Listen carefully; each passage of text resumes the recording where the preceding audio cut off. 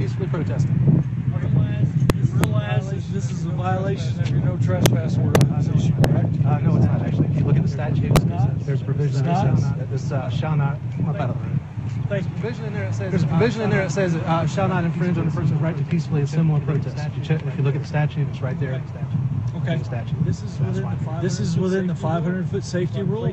So I'm placing you under arrest for violation of that no trespass rule. If you would, put your sign down, turn your phone off, put your hands behind your back, please.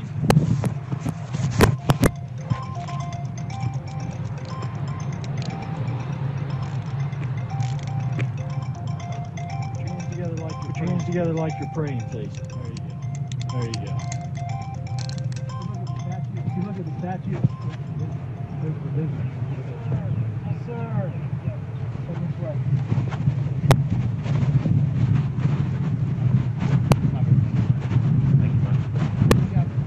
You guys, I'm just telling you, if you look at the statute, there's a statute that specifically says exceptions for peacefully assembling and protesting. If they don't have a trespass on their property. It says it shall not infringe on anybody. Is this still recording? It is. Yeah. Go ahead and turn that off. Okay. Now you turn it off. Smash the button on top. Violating the trespass. Okay.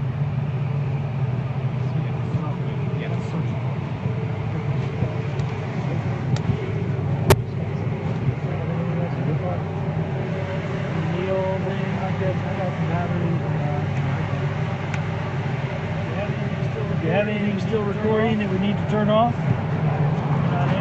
You're not answering that question? Okay, well, let's let the batteries run down.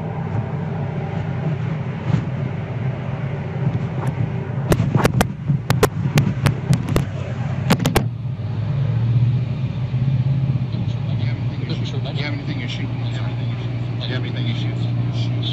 Shoes. No. You already double locked?